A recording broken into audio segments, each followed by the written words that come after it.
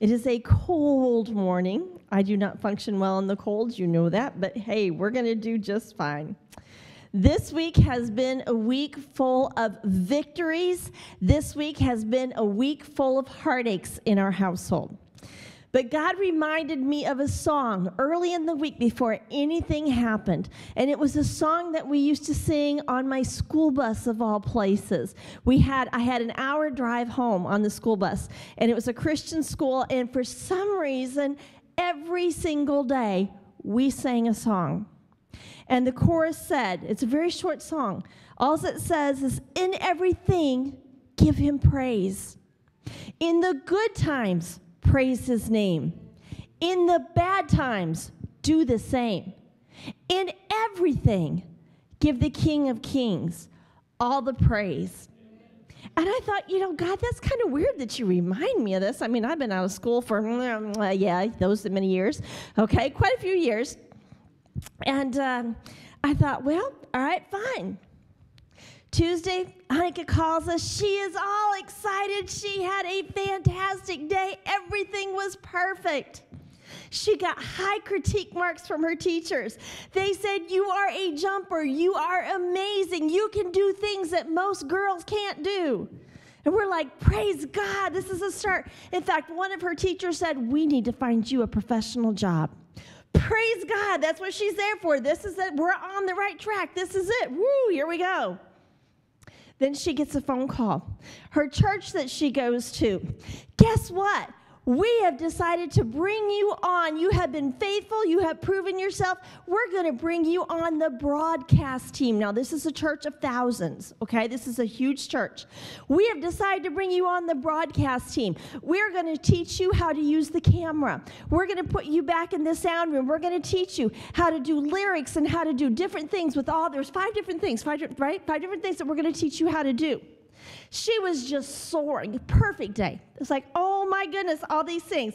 In the good times, praise his name. So then she goes to her church cohort that night. They have a weekly cohort, a bi-weekly cohort. So she goes to a cohort, and there was a whole bunch of new people because everybody was just returning from Christmas break. And everybody there is a college student except for her. All right? And so they're like, well, we have so many new faces tonight. Let's go ahead and introduce everybody and tell them what school you go to. So they're going through. I go to Vanderbilt. I go to this college. I go to this college. I'm studying this. I'm studying that. And Annika's just like, she's always been kind of quiet and hidden and in the back. And she's just like, you know what? I'm going for it. She says, I attend Nashville Ballet, and I am training to be a professional ballerina. The guy next to her stopped and goes, hold it. Everybody, this is the coolest person in the room. So the one thing that she had been hiding all this time was her greatest asset. In the good times, praise his name. After the cohort is over, a lady walked up at her and started talking to her. Talked to her for a long time, and they became really good friends. And the lady says, you know what? I own a coffee shop. I like your personality. I want you to come work for me at the coffee shop. In the good times, praise his name, because she's been looking for a job. Last night, we're sitting in a restaurant, and all of a sudden, my husband looks down, and he says, it's Nashville Ballet. Why are they calling us? So he gets on the phone, and they say, Annika has been injured. We think she's broken her ankle or her foot. You need to come pick her up. He's like, I'm in Florida? Even if I leave now, I can't make it in time. So she was upset. She was crying. She was in the bathroom. They finally got her. One of the families took her home. It's swollen. It's black and blue. It's all nasty. But we're believing God for a miracle. But you know what? Even in the bad times, praise his name. So what are we going to do? We're going to praise his name. Life is not perfect. The Bible says that it is going to rain on the just and the unjust. Yes, God gave lots of miracles to Annika, lots of blessings to Annika. But then the Satan comes in and he tries to take it away. But you know what? We're going to stop him under our feet. We're going to praise his name. We're going to believe for a miracle. So right now, I want to say, God, we praise your name no matter what everybody is going through in here, no matter what problems they're facing and they are coming against. God, we praise your name. We believe in you, God. We believe that you are going to take care of these things, that we do not need to worry about them. We do not need to worry about tomorrow, for God, you are there, and you have already taken care of everything that we may be worried about. God, we praise your name. Thank you, Father.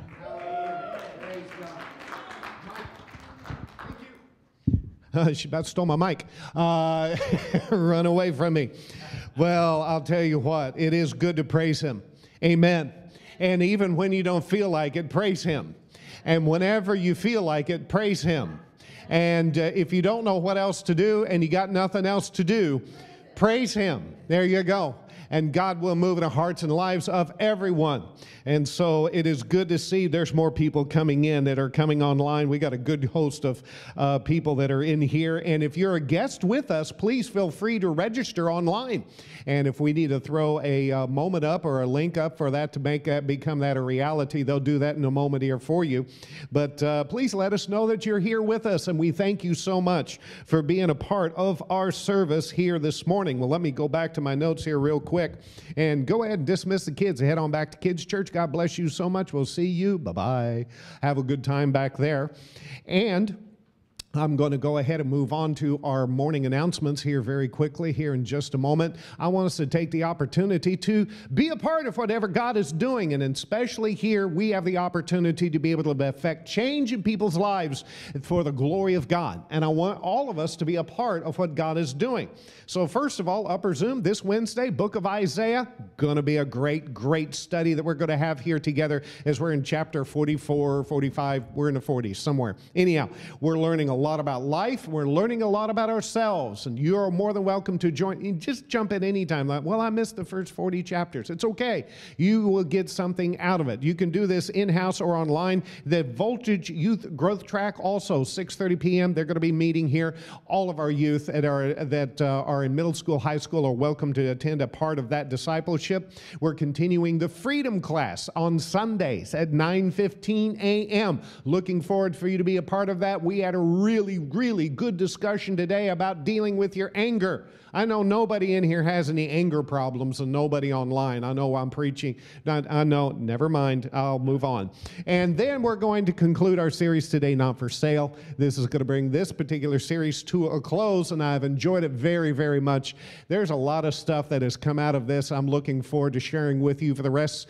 Some of it's going to be showing up for the rest of the year. This has really been a keynote series for me and for Faith Family Worship Center. Next month, In Jesus' Name is going to be. So what I'm going to be preaching about, what do we do in Jesus' name? What does it mean when we pray in Jesus' name? What does Jesus' name mean to you and to me?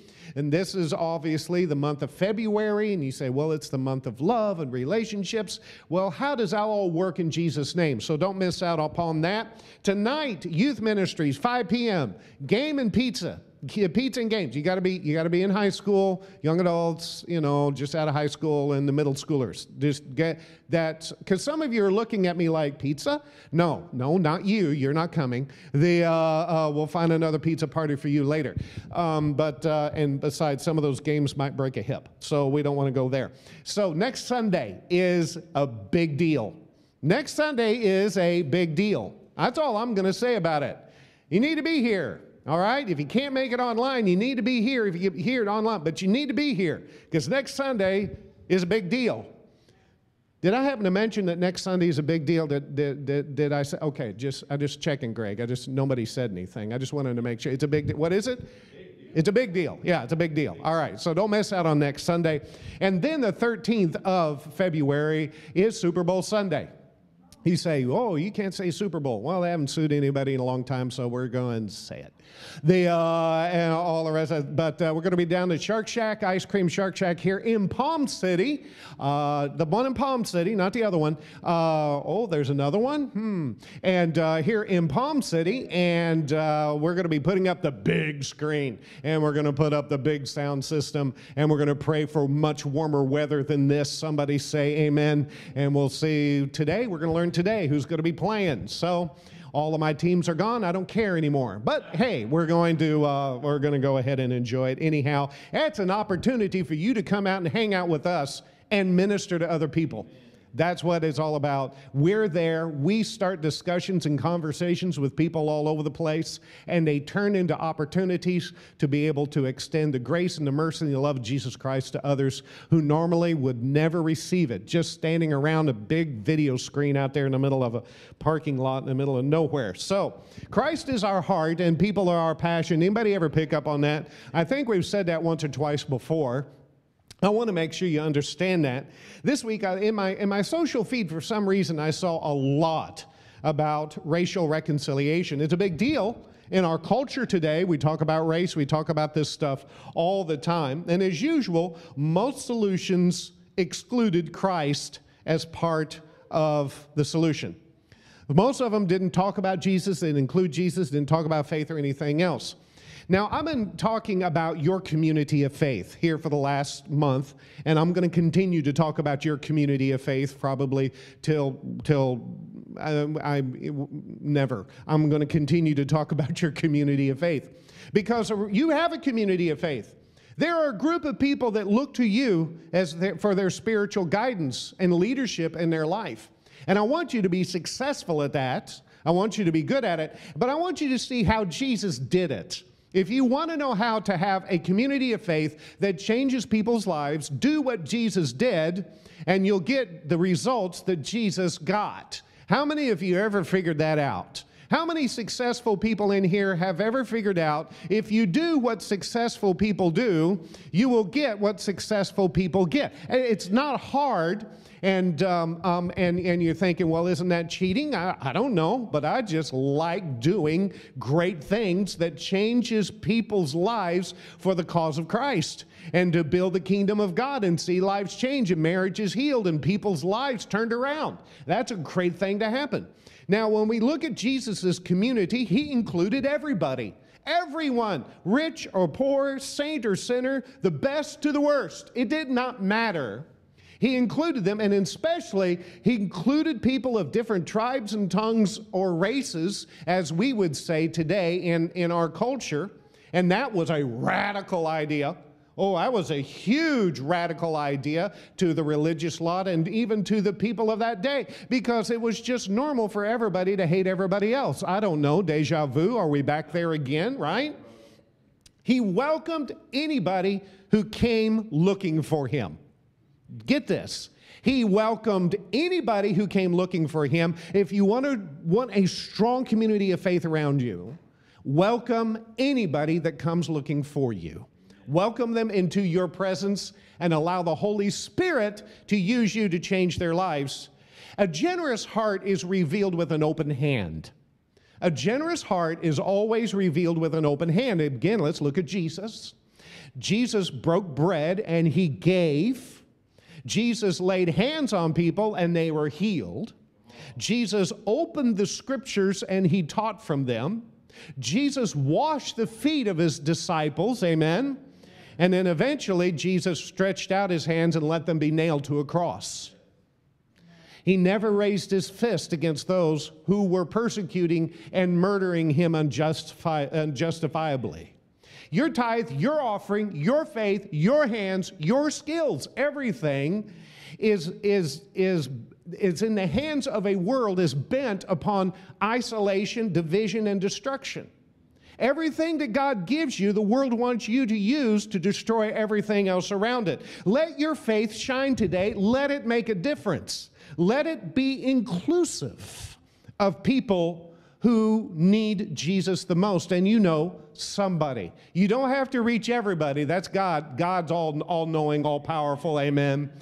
but you can reach somebody today with what you do. Thank you for your faithfulness. Thank you for your tithe. Thank you for your giving. God is blessing, and we're going to see. And you say, well, you know, what's going on? I don't know. Maybe next Sunday you want to come to church next Sunday, because next Sunday's a big deal, yeah, and you'll find out what God is doing.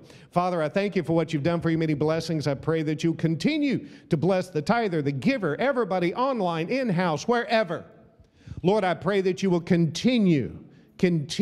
Lord, you are faithful to us. Now we will prove our faithfulness to you by giving to your house and supporting your work in your kingdom in this hour. And we thank you for it. In Jesus' name we pray. And everyone said, let me remind you, our new online giving system is up and running and doing very, very well. I haven't had too many complaints about it. In fact, most of what I've heard was, that's it? It's this easy? Yeah. You were looking for something more complicated? I get that. But it was that easy. And then next Sunday, I'm going to answer this question during our giving time. What is money? I'm going to focus on the month of February about giving and money and all the rest of that. What is money? What is it really? I know what the world says, but what does God say? So we're going to be looking forward to that. Amen. Go to Matthew chapter 6, 9 through 13. YouVersion, for those of you who have the YouVersion app, you can look us up in the events and you'll find my notes there, or abbreviated version of the notes, but a pretty good set anyway. And also there's a number of links in there for other things that I don't talk about here during service, so you'll be able to connect to us on Facebook, online, and different places like that. Today's also Communion Sunday, and so for those of you online, you may want to, if you have communion emblems and you want to celebrate with us at the end of the service, you're more than welcome to do so. For everyone here, we welcome you to be a part of communion. And those of you online, I know some people think, well, you got to be a member of the church. And I know some churches are that way. You got to be a member of the church or this or that before you can receive communion. No, it's open. We just ask that you know Jesus Christ is your personal Savior in order to celebrate the Lord's Supper with us. And everybody said, Amen. Amen. So we bring Not for Sale to a close. The vision for this series was to bring you closer to Christ in 2022. And this vision is far from over.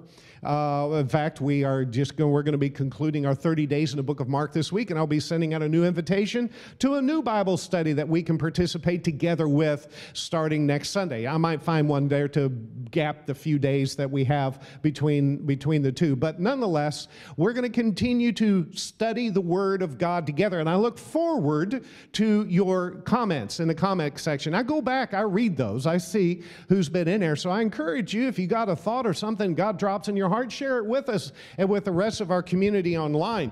Pastors and spiritual leaders are all in agreement. We need a sweeping move of the Holy Spirit now more than ever. We need a fresh outpouring of God's Holy Spirit. And years ago, Reinhard Bonnke, I don't know if all of you know him or not, one of the greatest evangelists of the 20th century, and he and I were talking one day, and I know some of you are thinking, wait a minute, yeah, some of us in here knew Reinhard Bonnke very, very well. And he and I were talking one day, and he said, he was looking at me and he says, we don't need a fresh outpouring, we just need to fan the flame we've already got. He goes, why are you asking for something that you already have? And he and I, we were having lunch, and that was such a remarkable conversation that we have at that point in time. But we need this. Being in the room with God isn't good enough. You need to get to the front row. Now, everybody sitting in the back of the church is looking at me like I'm accusing them of something. It's a metaphor. Don't stop. Anyhow, but we need to get closer to God. We need to be in the front row, like at your favorite concert. Greg, who did you go see? Casting Crowns, right? You had good seats, didn't you? You wanted to get up close to the front. Was you in the front? Did you get all the way up? No, didn't get that far. We'd be able to do that. Oh, man, I tell you what, it's good whenever you're at your favorite singers or a theater or whatever, you get up there in front and you get right there. And it's an experience like none other if it's something that you enjoy, and that's what I'm here to tell you. The closer you get to Christ, the more you will enjoy it. The world tell you to be afraid of this, but don't be afraid. Jesus addressed this in Matthew 7. He says, on Judgment Day, many will say to me, Lord, Lord, we prophesied in your name. We cast out demons in your name. We perform many miracles in your name. By the way, this is the reason why I'm doing in the name of Jesus. the name of Jesus next month because of this right here, because a lot of people use the name of Jesus and don't have a clue what they're doing. And so I want you to be able to know what that means. And he says, I reply back to them, I never knew you. Get away from me, you who break God's law. Here's the deal. A relationship with Christ always trumps our religious work. You can do all the good stuff, but if you don't know Jesus, he doesn't know you. And that is what matters more than anything else. In Luke 10 and John 12, we see a real-life example of this that Jesus shows us. It's why it's in the scriptures for this purpose right here. Mary and Martha, they're there in the house. Jesus is teaching. Martha was in the house back in the kitchen, upset Mary wasn't helping her. Mary was out front receiving the tea. And Jesus said she's receiving the food that she came here for. Just because you're back there making bologna sandwiches doesn't mean you shouldn't be, but you should be out here in front here taking care and receiving from me. This is what we're talking about here. Now, we found direction in getting closer to Christ through the Lord's Prayer, Matthew 6, 9 through 13. Our Father, which art in heaven, hallowed be thy name. Thy kingdom come, thy will be done in earth as it is in heaven. And give us this day our daily bread. And forgive us our debts as we forgive our debtors. And I lost my place. And forgive our debtors. And lead us not into temptation, but deliver us from evil. For thine is the kingdom and the power and the glory forever. Amen. We love this prayer so many times. And when we look at this prayer, we begin to discover, we understand, we know that this is what Jesus wants us to do. It isn't a prayer like a magic formula. It is a prayer that changes our lives. That was the purpose of the prayer. The purpose of the prayer, Jesus was teaching us how to draw closer to Him, how we can make a change in our hearts and in our lives. Number one, your relationship with your Creator and King is most important. Your relationship with your Creator and King is most important. That is most important. It is more important than any other relationship that you have. It's more important in your marriage relationship. It's more important in your relationship with your kids or anything else. And some people would say, well, Pastor, that's a real selfish statement. That's because you're thinking with a small mindset. You think that God only created you to be able to have the capacity only to do so much. God created you with the ability to do so much more. You can love Him all you want to and still love your family and still love your friends and still love your kids even more than you can imagine or ask for. Number two, your community of faith deserves the best. Your community of faith deserves your best. They deserve your best. They deserve the best that you can give to them from the kingdom of God. Everybody around you deserves your best word, your best wisdom, your best attitude, your best actions, your best compassion, your best love. And whenever we have that relationship with our Heavenly Father, we are able to do those things. But oftentimes, because we disconnect from God, we try to be a religious person. We think we're doing pretty good, and we're not. And then a lot of people, I got a great relationship with God, but I just do not like anybody else. Well, that doesn't work either. That relationship really isn't working, is it, if it isn't influencing your community of faith? Now, we love and worship Him, and we love each other. Okay, I got 3 amens. Give me some amens online, okay? Come on. We love and worship Him, amen, and we love each other. Amen. Amen. The two go hand in hand. You cannot separate one from the other. You can't separate them. You can't do it. That's not my opinion. Understand, it's not my opinion. That's what God said. He said, love one another. As soon as He did that, we were all connected. But I don't want to be connected to that person. You know, I don't think Jesus wanted to be connected to Judas so much either, but He led him in his community of faith. Every once in a while, Peter ticked him off, but He kept him in his community of faith. There was a lot of people that got around Jesus who aggravated Him. Some tried to murder Him. Some got away with it, but He let them in. And that we are at a place where we realize that if we're going to get closer to Christ, we got to get closer to each other. we love. We pray, our Father, not my Father. We pray, give us, not give it to me. We pray, you are holy, not I deserve it. We pray that God will meet needs, body, soul, and spirit, and we want the Holy Spirit to rule over every part of our lives. That's now. Now we can pray and forgive us our debts as we forgive our debtors. Now we can pray that. There are some theologians that argue that, get this, that Jesus got it wrong. They said he made a mistake here. That you should begin with this because you're always going to enter into his presence as a sinner. And what they don't understand is that before you say, Lord, forgive me of my sins, forgive us of our debts, our community of faith, before we do any of those things, we got to humble ourselves and get ourselves to a place where we will not only ask for it, but we will receive it too. But Pastor, I've already asked Jesus to forgive me of my sins. Do you mean I have to do this daily? Absolutely, yes, you do.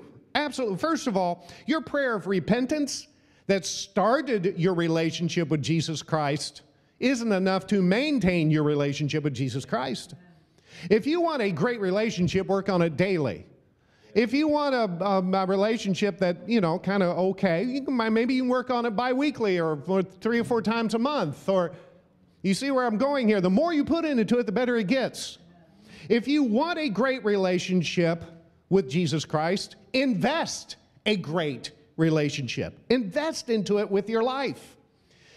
Now, can we do this from a place of pride and self-sufficiency? Absolutely not. We have to do this from a place of humility and repentance. Why do we have to do that, Pastor? Because you're not perfect. No, nobody wanted to admit that one. You're not perfect. You are going to make mistakes. You're going to fail. You're going to mess up. That's true. Oh, you just might as well come on to it. And if you don't think you make any, hang out with us long enough. We'll point them out to you.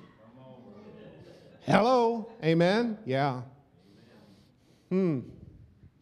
We have to rely upon his mercy and grace to keep us from having to pay a debt we cannot pay.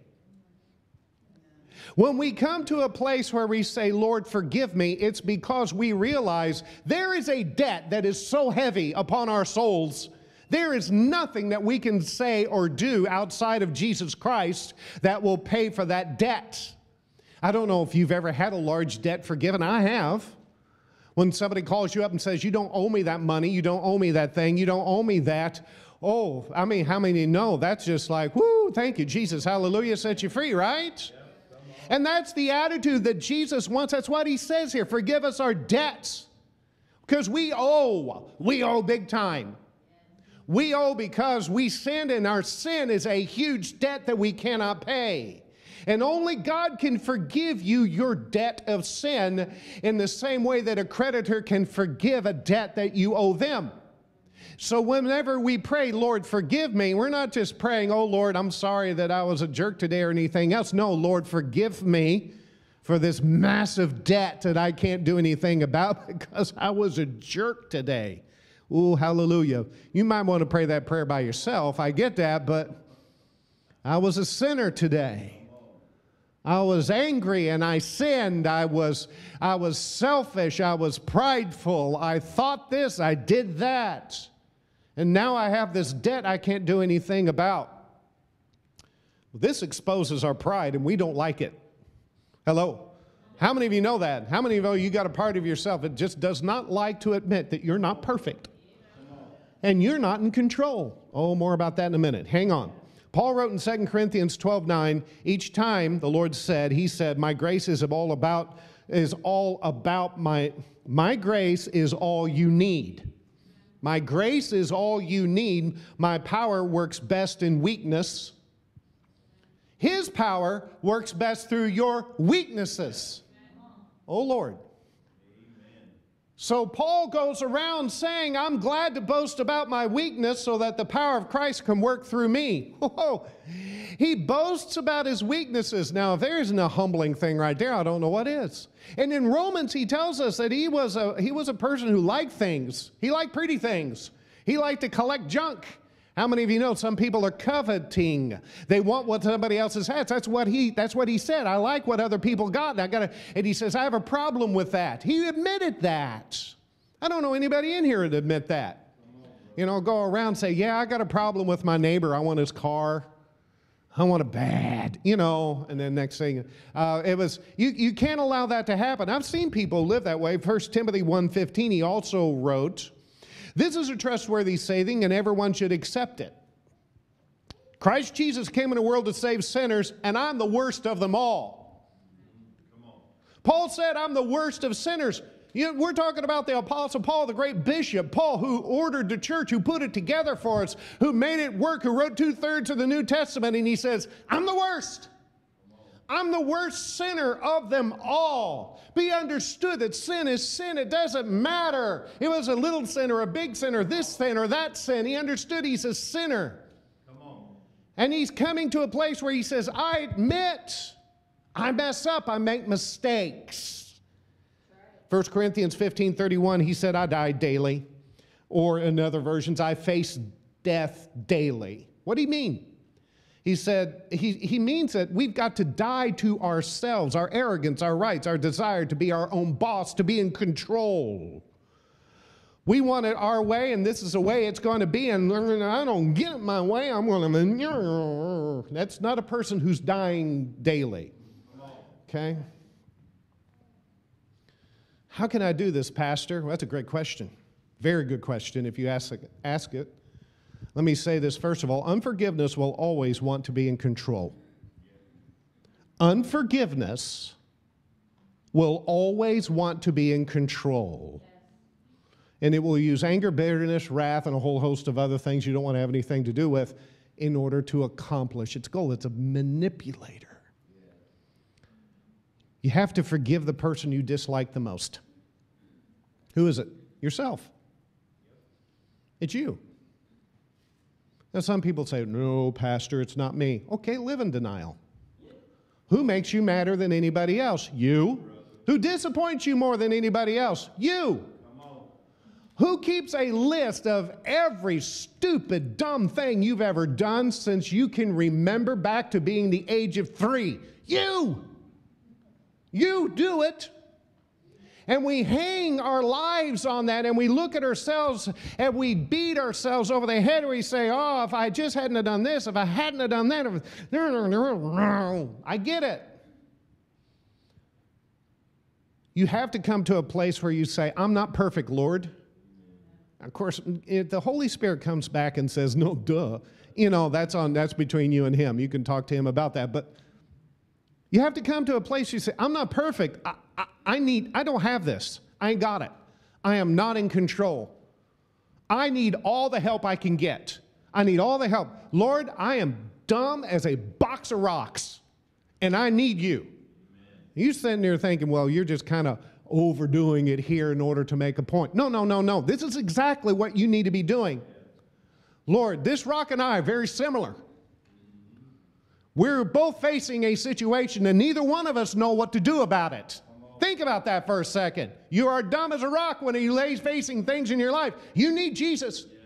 You need the Holy Spirit to speak to you. You need the Word of God to come alive in your heart. You need people to come alongside of you and say, thus saith the Lord, here's some wisdom from the Word of God that I could share with you that will make a difference in your life. You need Him at that point in time. Forgive me of my fear, Lord. Forgive me of my hesitation. And maybe you say, man, I got depression, I got anxiety, Jesus, I got ADHD, I got this, I got that, or whatever the case is. Fine, admit it, that's okay. God already knows it. Give it to Him. Let Him do something with that will give Him glory and honor. Rather than fighting everything in your life, allow Him to touch your heart and life. We're so focused on our body and our image and our mind and what we know and everything else, we forget the Spirit. And that's the part of us that says, I don't have this. I need you. Oh, I need you, Jesus. If you're not with me today, I'll be there in a minute because I'm going to die because I'm going to do something stupid.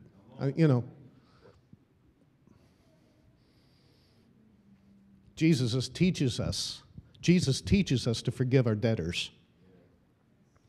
In other words, he wants us, and he wants you, to create a community of forgiveness. That's what it says right there. Let me look at that. And forgive us our debts as we forgive our debtors. Oops. If you can forgive yourself, you can forgive others.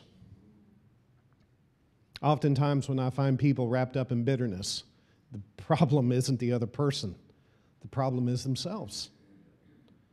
Even your forgiveness is about helping other people find forgiveness. Jesus addressed this in the very next verse right after the Lord's Prayer. And essentially it says, if you will forgive other people, God will forgive you. But if you don't forgive other people, God will not forgive you. It's not good, right? So we got to find that place where we offer forgiveness. I talk about this in my podcast. If you want to know more about it. I'm not giving anybody license to sin. That's not the point. I'm giving them an opportunity to be forgiven. That's something completely different. Amen. And lead us not into temptation, but deliver us from evil. There's a lot to unpack on this one right here, but here's what I can do with it. Number one, pray. Pray. If you want to stay out of trouble, pray. Amen. You can have all the good, hopeful thoughts you want to, and all you're going to have is good, hopeful thoughts. So it ain't going to change a thing in your life. Prayer changes things. And you need to pray, Lord. I know most people pray this way. Lord, keep the devil away from me. And I have nothing against that prayer, by the way.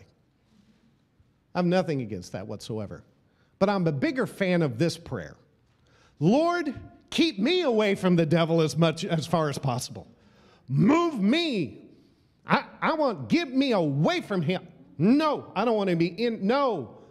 I may be in a room with God. I may not be close enough, but I don't want to be in a room with him. No. Get me out of here. Deliver me. Save me. Everybody's tempted. Galatians 5:18 tells us that we are to be led by the Spirit, not by the flesh. When we're led by the Spirit, guess where he's leading you? Away from trouble. Away from temptation. And to go back and to observe Joseph in the Old Testament, whenever Potiphar's wife was making a pass at him, he ran away from temptation. Of course, it got him in prison. That's a long story, but he did the right thing anyway. 2 Corinthians 10:5 tells us to take every thought captive, to get the stinking thinking under control. Why every thought? I can't get every thought. Pastor, I can't. Why do I have to get every thought? Well, James answered that for you. James 1:13 through 15 says, and remember, when you are being tempted. So James says right up front, the pastor of the church, he says it right up front. You're going to be tempted. So temptation is going to happen. Do not say God is tempting me. God is not going to tempt you to do evil.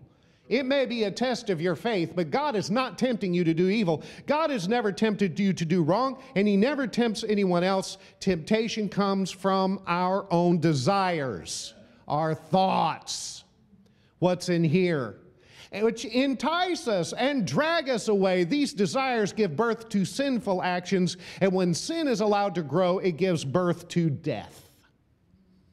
And so when we pray, Lord, deliver me, get me away from Satan, get me away from this, we're asking, get inside my head and clean this up. Help me, Lord Jesus, to let go of the anger, the unforgiveness, the addictions, whatever the case is, whatever is going up here and running like a hamster wheel on drugs. We're in a place where we have got to come to him and say, man, I can't solve this. This is your problem. What do you want me to do? Satan has a plan against you and your family and everybody around you. John 10:10 tells you that. And in 2 Corinthians 2:11, Paul tells us that we know what his plans are. There's no secret. It's not like we're having to run intel We got our own private security agency going in on the other side of the enemy lines trying to figure out what to get. There was, listen, he comes to kill and steal and destroy what? Everything. Everything, your mind, your heart, your emotions, your marriage, your finances, your kids, your grandkids, your future, your peace of mind, your hope, your love, your joy, depression, you name it, he wants it dead, destroyed. And you pray against that. Oh, 2 people. Well, thank you, Jesus. Anybody online? Let me go see if anybody's online still. Did I lose them all? Let me see if they're still hanging in there with me. Here, hang on a second. I'm going to take a look here real quick. Some of you are thinking, oh, thank you, Jesus. I stayed in here on this one to be able to do that. Wow, we got a nice crowd. That's good. Any amens? Got me any amens in there? You got to come up against, now hang on. Hang on. Are you hanging on here? Because I'm about to teach you something. If you don't know this, I'm about to teach you something that's going to change your life. You pray against Satan, and you get after it. And I mean, I want you to take him by the nape of the neck, and I want you to show him the door, and you evict him out of your life. You evict him out of your marriage. You evict him out of your family. You evict him out of your finances. You get him out, and you keep him out. And do not hold back. You tell Satan, Satan, you have no right. You have no authority. You will not get away with it. I am asking heaven to intervene on my behalf to destroy any plan that you have against me. Any weapon formed against me is never going to prosper.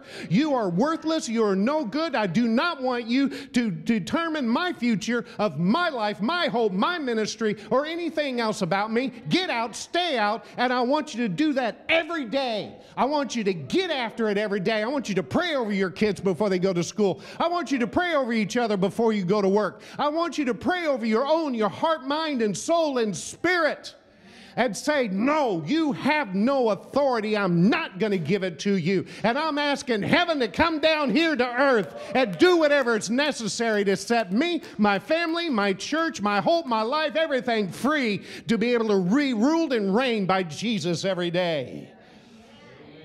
2022, I want you to get closer to Christ. And part of that is getting the devil out of the way. Somebody say amen.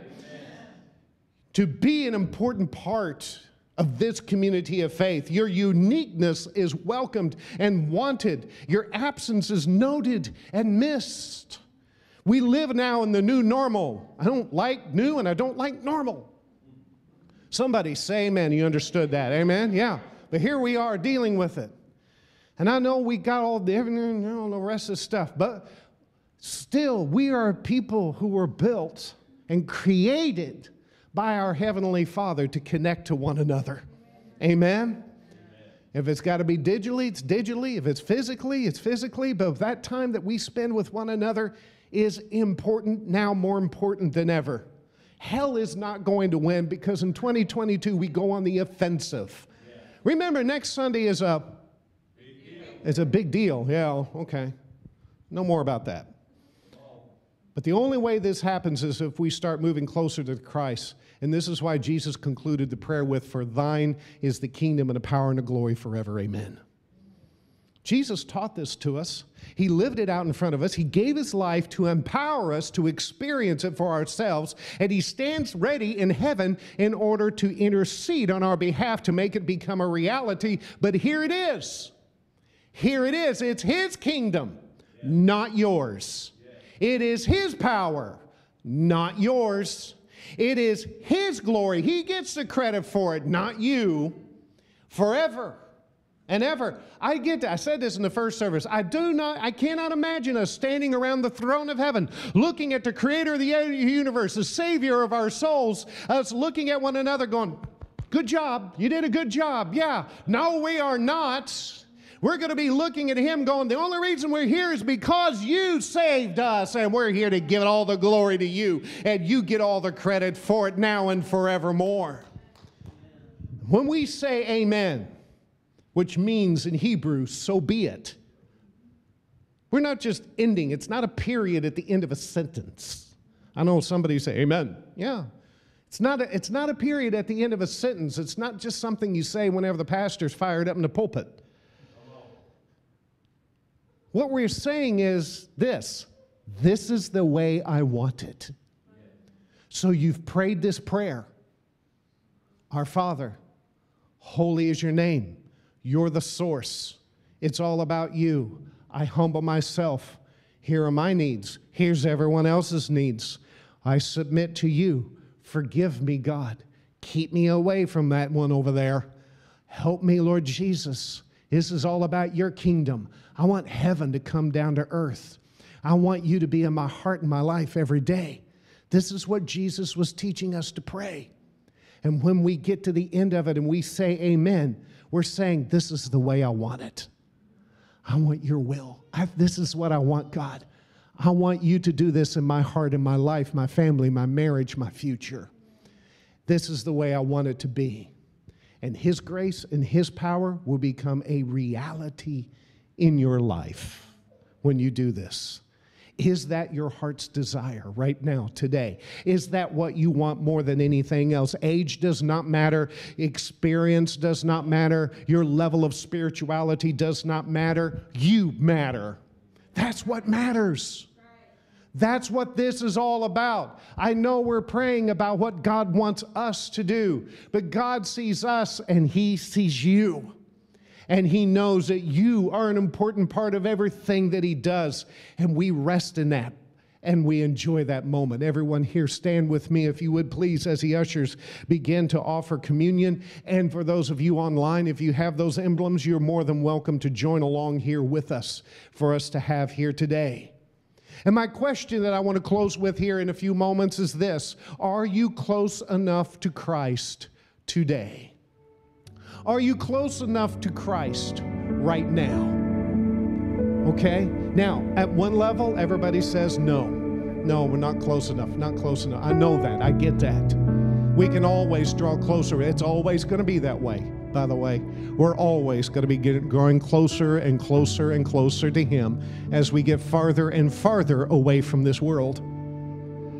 But the purpose of my question is this: have you been doing all that you can and then some to grow in your relationship with Jesus Christ? Have you been doing everything that you can and then some to grow in your relationship with Jesus Christ? Yes, I would love one. Thank you. I have to ask myself that every day, all the time. Lord, where am I at today? All that matters is today. Tomorrow's got enough problems of its own. Somebody say amen. I can sit here and worry about my daughter going to go get an x-ray on her foot tomorrow. It's going to happen either way. I'm not going to go to the results of that until a doctor gets a hold of it and says, yay, yay, nay, nay. I don't know what's going to happen. But in this moment, Jesus is Lord. And because of this moment, I know in that moment, Jesus will still be Lord. Doesn't matter what the doctor says, Jesus is Lord. And I have to work at being close enough for that to happen every day. I know that for a lot of you in here, you think you're broken beyond repair. A marriage, a heart, a life, emotions, finances, whatever. I'm broken beyond repair. I'm broken beyond this. I'm broken beyond that. I can't fix this. I can't fix that. And we worry about what is broken. We worry about what's broken. Hang on. For I pass on to you what I received from the Lord Himself on the night that Jesus was betrayed. Jesus took some bread and He gave thanks to it and He broke it into pieces. And He said, "This is my body which is given for you. Do this in remembrance of me." Now, usually two negatives don't make a positive. I get that. But your broken life plus His broken body equals healing, deliverance, restoration, a future, a life. Take that which is broken and give it to Him. And His body which was broken, and that's enough. That's enough. Lord, I pray your blessing upon this bread.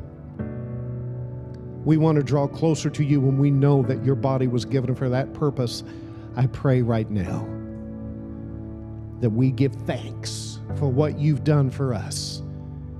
In Jesus' name we pray. And everyone said, let's receive the bread together.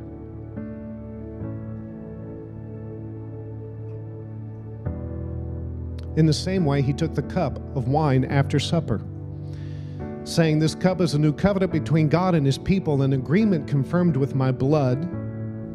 Do this in remembrance of me as often as you drink it, for every time you eat this bread and drink this cup, you're announcing the Lord's death until he comes again. This is an agreement. This is a contract. This is an agreement. This is you saying, I agree with the word of God. I agree with the words of Jesus. I agree with the promises of God. I agree with the kingdom of heaven. I agree with his will to be done. I agree that he can do something about my life. I agree that he will do something about my life. Do you see where I'm going with this? Jesus gave his blood so that you could say, I agree, Lord, that I am a sinner and I need grace and forgiveness. I agree. Forgive me my debts as I forgive my debtors. I agree that you will do whatever it takes to keep me from temptation, and you will deliver me from evil. I agree that my community of faith today is here together to worship you. I agree that your name is holy above all other names, above the name of grief and cancer, of loss or broken bones or anything else, that your name is the greatest name of them all. And you are the source of my life, the joy. You are the fountain that I go to find everything that I need. I agree that your blood was shed upon a cross so that your words may be true, and that you will never leave me. You will never forsake me. You will give me a home in heaven, and I will be with you forever and ever, worshiping you with all of my heart, soul, and spirit. I am here today to agree with you, God. I agree. I agree. And Lord, we agree together as we worship you. We thank you for dying on a cross. We thank you for rising from the dead 3 days later. We praise you for ascending to the right hand of the Father. We praise you for listening to our words and prayers right now. We thank you for being our Savior, King, and Lord, now and forever. In Jesus' name we pray. And everyone said, amen. So be it. Let us receive the cup. Thank you, Jesus. Hallelujah. Glory to God. Hallelujah. We give praise to him now.